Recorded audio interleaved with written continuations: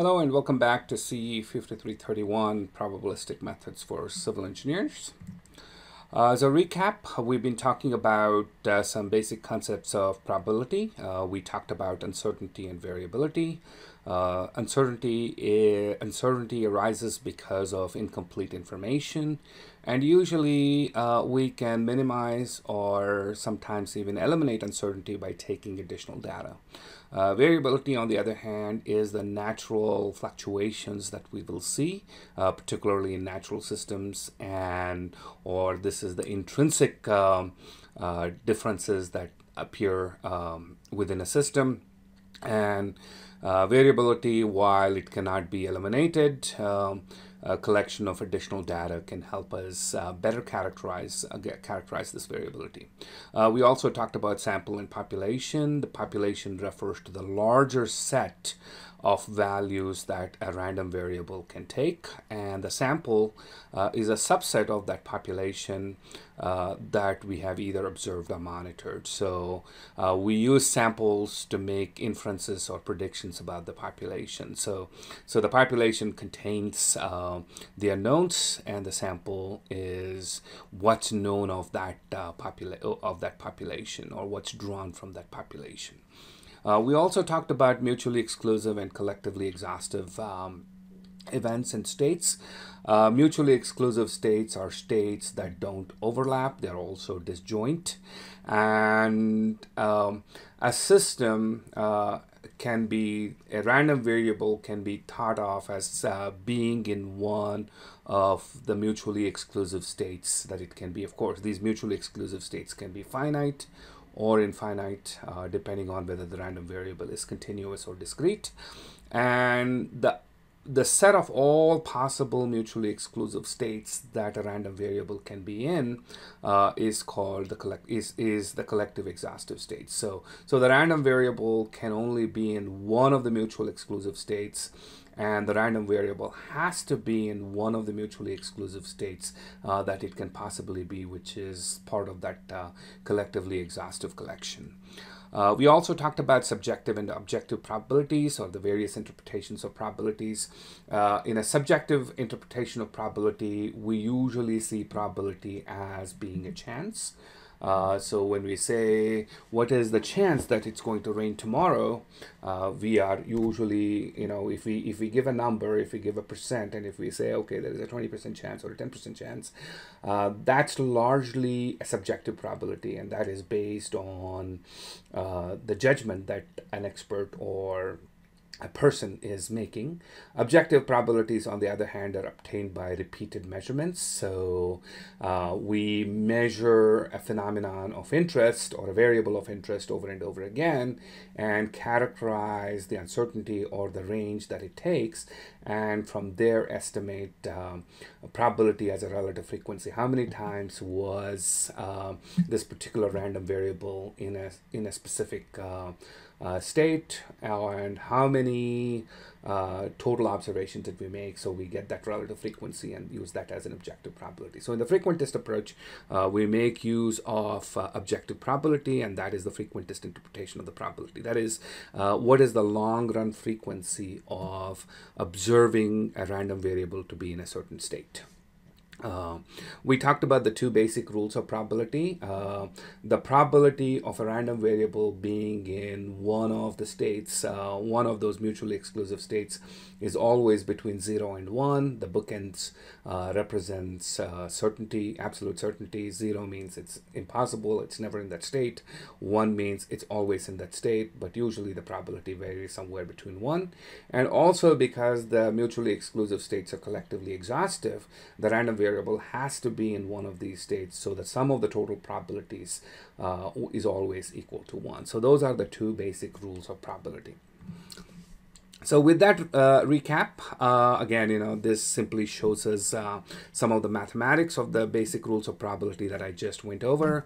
The probability of p of xi should always be between 0 and 1, and I have k states here, so that I can take one of the k states, and then the probability is always between 0 and 1.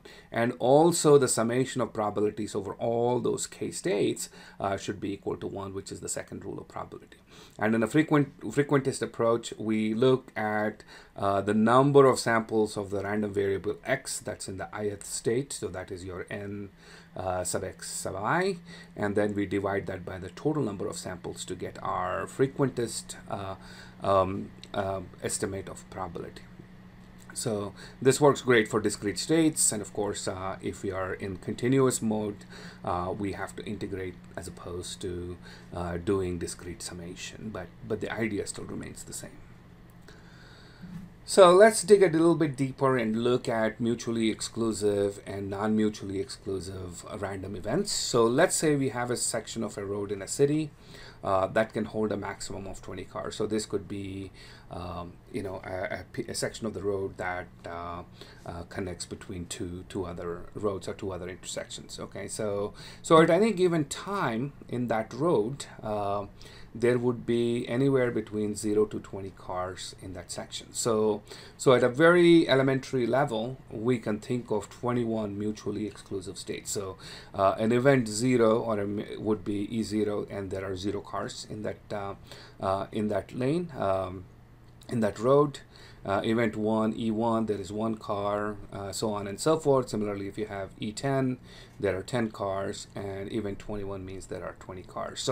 So these are your basic exclusive states, but these are not the only states. We can think of other mutually exclusive states as well. For example, we can think of a situation or an event where there are less than or equal to 6 cars. And the less than or equal to 6 cars means there are 0 cars, 1 car, 2 cars, 3 cars, 4 cars, 5 cars, and 6 cars are all equally valid. So on this graph, we have a lane that occupies 20 cars, and each basic event is shown here, starting from E0, E1, E2, E3, E4, E20. And if I go down anywhere from E0 to E6, this is my no more than 6 cars space. And that is mutually exclusive from E greater than 10, where we have more than 10 cars, that is 11 cars, 12 cars, 13 cars, all the way to 20 cars. So that set is being shown here in this blue box, and the red box is E less than 6, and see that there's no overlap between the two. So these two are mutually exclusive, or they are just disjoint. Okay, so we can think of not just elementary mutually exclusive states that the random variable can be, but we can also create non-elementary or more complex states and evaluate whether they are mutually exclusive or not. So I tend to use the word states and events interchangeably, and your book uses the word events, so an event is an occurrence or a happening of a random variable, and it's very similar to the state that the system is in.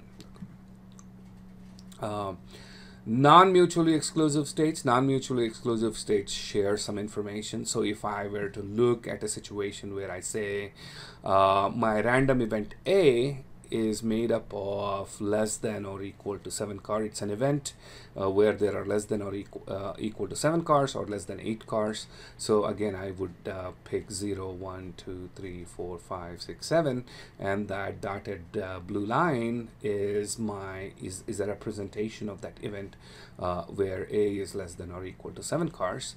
And then if I think of another random event B where there are 6 to 9 cars, that is there are greater than or equal to 6 and less than or equal to 9, so that would be 6, 7, 8, and 9 cars on that road, and that is represented by this red box. So that would be 6, 7, 8, 9, and you can see that these two conditions, 6 and 7, are mutual or are common to both these events that I've defined: random event A, where there are less than or equal to 7 cars, and then random event B, where there are 6 to 9 cars.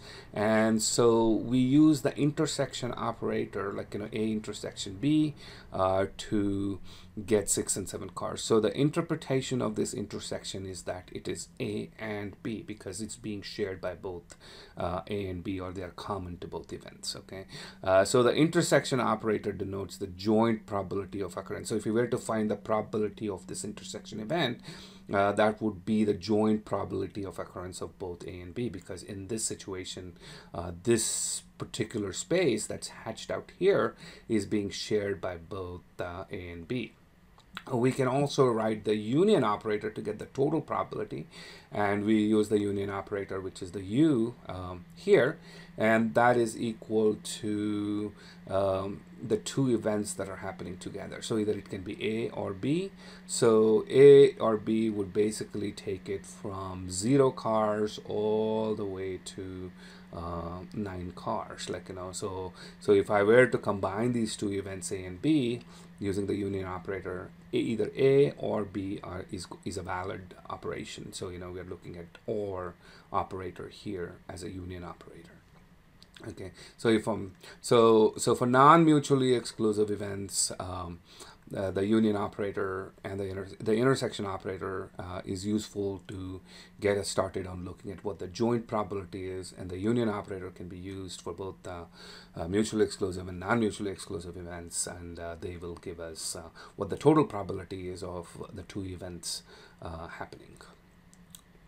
The Venn diagrams, which you've probably seen in your early calculus classes or in algebra classes, in set theory classes in your high school, come in handy to visualize mutually exclusive and non-mutually exclusive events. So if I have two mutually exclusive events, there is no overlap. They're disjoint from each other. And the rule of probability is that the probability of A union B is equal to the probability of occurrence of event A and the probability of occurrence of B. The intersection, which gives us the probability of A intersection B, which is the basically the joint, or the common areas, the probability of the common areas of occurring A and B occurring is equal to 0, because there is no intersection of these two sets, or these two Venn diagrams. On the other hand, if I go to non-mutually exclusive events, there is an intersection, and as you can notice, I have the probability of A union B is the probability of A, which is here, plus the probability of B, which is here. And of course, I am double counting this area because I once counted it with A and then I again counted it with B. So to remove that double counting, I am subtracting out probability of A intersection B. So probability of A union B is equal to probability of A plus probability of B minus the probability of A intersection B. And this probability of A intersection B is called the joint probability because it represents the probability of both events occurring, both A and B occurring simultaneously. And this relationship is quite generic because we know for mutually exclusive events, A intersection B is equal to 0. So the probability of A union B boils down to probability of A plus probability of B because this term here essentially becomes 0. So when we have two events that are not mutually exclusive, there is a finite non-zero joint probability associated with them. So if the joint probability is equal to 0, then the events are mutually exclusive. Conditional probability. Conditional probability is also very important and plays a big role in civil engineering because in civil engineering, we may not be able to measure certain random phenomenon, but we might be able to measure something else that it's related to. So given that, can we make a prediction about something that we are not measured or something that we have an interest in? For example, let's say B is the wind loads, and we know that the probability, if we know the probability of what the wind load is going to be tomorrow, We don't know what the exact wind is, but we know the probability of my wind load being certain things. Given that my wind load is going to be in a certain state, I'm going to have a wind gust of 30 miles per hour or 40 miles per hour. If I know that information, what I'm interested in is predicting, given that information, what is the probability of A? So the probability of A, this could be like, the stress on a building, for example, or on a roof. So what we are trying to find out is what is the probability of failure of a roof, or a stress exceeding a certain value on the roof, which will cause it some damage, given my wind speed is going to be a certain value. So the bar separates out A and B in the conditional probability. So whenever you see this bar, we're talking about conditional probability, and the right hand side of that bar, which is the B, is an event that we know or we think we know, and then we are interested in updating the probability of B. And the Bayes rule gives us a relationship between the conditional probability, the joint probability, and the probability of B, which is what occurs on the right hand side. So it's taking the A intersection B, which is the joint probability of A and B, and then normalizing it or dividing it with respect to that probability of B, which is also called the marginal probability. So this Bayes rule gives us the relationship between joint conditional and marginal probability. So one advantage of conditional probability is that if we know that event B has occurred or event B is likely to occur, we can use that information to update our understanding of the unknown event A. So, B here, as I said, there is a prediction from the meteorological center that says that the wind speeds are going to be something, and then the event that we are interested in is, will that cause roof damage or will that cause damage on my structure? So that could be one. If I know that my rainfall is going to be something, tomorrow, based on that, I may want to update my probability of my stream flooding. So that could be a water resource example. And similarly, in an environmental, if I know that there was a tanker that spilled some chemical, my probability of contaminating the water supply. So we can think of conditional probabilities in many different ways across disciplines of civil engineering. So again, the Bayes rule, a very, very important rule. We will look at this rule and application of this rule in the future, but this is something you may have seen in your hydrology class when you do frequency analysis or elsewhere, but it's good to recollect that the conditional probability is related to the joint probability and the marginal probability. And you should, whenever you see this pipe sign here, the bar, the vertical bar, you should understand that that is a conditional probability. And whenever you see this intersection operator here, you should know that that is the joint probability. We're talking about the joint probability there. Another concept that is related to joint probabilities is the idea of stochastic independence. And let's say we have two events, A and B, and they are independent or have no relationship between them. So there is absolutely no relationship between event A and event B. Then what is the probability of observing event A has no bearing on event B. Similarly, the probability of observing event B has no bearing on event A. So under stochastic independence, knowing B will not change the probability estimate of A. So what's really happening is probability of A given B is equal to probability of A intersection B divided by probability of B, which is equal to probability of A. So an example, you can think of many examples for this too. For example, let's say I come to know that there is monsoons in India. Okay, so given the fact that I know that it's raining right now in India, or there are monsoons in India, has very little to do with whether it's going to rain in Lubbock or not. So even though there is some very large scale connection of atmosphere. Essentially, there are different meteorological systems that are operating in India and in the US. So my fact that I know it is raining in India has little bearing to understand whether it's going to rain in Lubbock. So that is one example. A more absurd example would be I know that it's raining in India. Will that rain cause structural damage in Lubbock? Has no bearing, because that's not the factor that's causing structural damage in Lubbock. So the probability of a structure being damaged in Lubbock has no bearing on whether it's raining in India or not. So if I take the inter P of A union B, which is the joint probability of having rain in India and seeing a structural damage in Lubbock, and then dividing it by the probability of rain in India, it should be equal to probability of having structural damage in Lubbock, because the fact that I know that it's raining in India has no bearing on whether there's going to be a structural damage here or not. So if I do the math here, P of A union B, which is this, is nothing but if I multiply both sides by probability of B, I get rid of that probability of B in the denominator, and I get probability of A times the probability of B.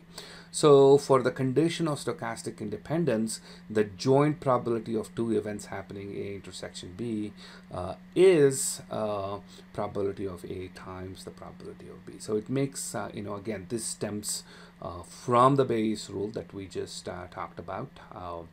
And this gives us the condition of stochastic independence. So the joint probability of stochastic or statistically independent events is that the product of their probabilities. So that is another very important rule that's often used as an assumption in civil engineering, especially when it was very difficult to construct these joint probabilities. We often made this assumption that the events were independent, even though they were not fully independent sometimes. So this again tells us this can again be extended to multiple. You can have A intersection B intersection C, and I similarly multiplied by another product. I'm just showing you the bivariate case to keep things simple. So oftentimes when you are getting into statistics or getting into probability, it's natural to have some confusion between what's a mutually exclusive event versus statistical independence. Does statistical independence mean mutual exclusivity, or does mutual exclusivity means independence? And actually they are two very separate concepts. So I'm going to illustrate again this using an example. Hopefully this example is something that you can keep in mind when you want to think about mutually exclusive versus independent events, like random events. So let's consider a geotechnical site investigation at some site on the East Coast. And based on the soil analysis sampling, we conclude that the site has three distinct soil types: sand, silts, and clay. So we can go to any parcel of that site and categorize the soil there as either sand, silt, or clay. Okay, so these are the three mutually exclusive states, which are the sand, silt, and clay. At any given point, so if I go to one location, or if I go to at any one location or any one parcel of that site, the joint probability of observing both silt and sand is equal to 0, because if the soil there is categorized as sand, it is not categorized as silt. Okay, similarly, if it's categorized as clay, it's not categorized as silt and sand. So the joint probability of observing both silt and sand is 0. The soil at that point is either a sand or a silt, but not both, and the same thing holds for clay as well. Now let's consider another geotechnical site, so two different geotechnical sites, one on the East Coast and one on the West Coast of the US. If we know that the East Coast site has 80% sand on that site, or the probability of finding sand in that East Coast site is 80%, that has no bearing on the probability of how much sand is there in the West Coast site, because essentially these are independent events, okay? Because they have different depositional history, they have different geology, so they're governed by different geology. So, but both sites have the same three mutually exclusive events. So in both cases, we have said the site is made up of sand, silt, and clay, but knowing what percent of it is sand, what percent of it is silt, and what percent of it's clay in the East Coast site, it has no bearing on estimating what the percent of sand, silt, and clay are in the West Coast site, and the same thing and vice versa. So having information about one site does not help us do something about the other site. Okay. Of course, if the sites were close enough, maybe there was a relationship, but here we have two different sites and two different ends of the country that are separated by about 3,000 miles or so, and are governed by different geological depositional histories. So let's say that the West Coast site has 40% sand. Then the joint probability of sand occurrence at both sites is P of AB, which is P of A intersection B. Another way to write joint probability is just to put a comma and not put that intersection sign. So that is equal to P of A times P of B, which is 0.8 times 0.4, which is equal to 0.32. So the joint probability of sand occurrence in both site A and site B is 32%, and that is simply because if I were to take a random core in one of the East Coast sites and a random core in another West Coast site, there is a 32% chance. One way to interpret is that there is a 32% chance of seeing sand in both of those cores. So although the correct frequentist interpretation would be if I take 100 cores, say 50 in East Coast site and 50 in West Coast site, 32 of those cores will end up being sand, and the remaining 68 are going to be either silt or clay. So again, we need to think of probability as long-term frequencies or long-run frequencies. So hopefully this example shows you how mutually exclusive states come into play versus the statistical independence. So keeping that, having that concepts clear is certainly a very important distinction that you need to know when you want to study probability or do probabilistic analysis. So things you should know from this lecture are what are mutual and non-mutually exclusive states or events, the total probability of mutual exclusive and non-exclusive states. This is the union operator or the OR operator, and then the joint probability, which is the intersection operator, and for mutually exclusive states the joint probability is 0. For non-mutually exclusive states there is a finite joint probability, which is the intersection of the two events, or the probability of occurrence of the intersection of those two events. We talked about conditional probability. Conditional probability comes into play if I know a certain event B has occurred, and then we want to use that information to update our assessment of what event A is, and the Bayes rule provides us the relationship between joint and conditional probabilities. We also talked about stochastic independence. Stochastic independence is if there are two events that are stochastically independent or statistically independent, then the occurrence of event A has no bearing on occurrence of event B, or vice versa. So in stochastic independence, the joint probability still exists, which is equal to the product of their individual probabilities. So, and again, knowing the difference between mutually exclusive and stochastic independence is another important distinction that you should be clear about. So those are the things about, a little bit more about, like, multivariate or bivariate probabilities, or looking at two random events, or we can extend this idea to more random events, but the two random events should give you a fairly intuitive idea of how things work, and what rules of probability, particularly the Bayes theorem, that we can use to estimate the joint and conditional probabilities. So with this lecture, I have kind of gone through the basic concepts of probability. We'll do some exercises in class to practice and learn these concepts and see how they can be applied to real world data sets. So I'll see you all in class.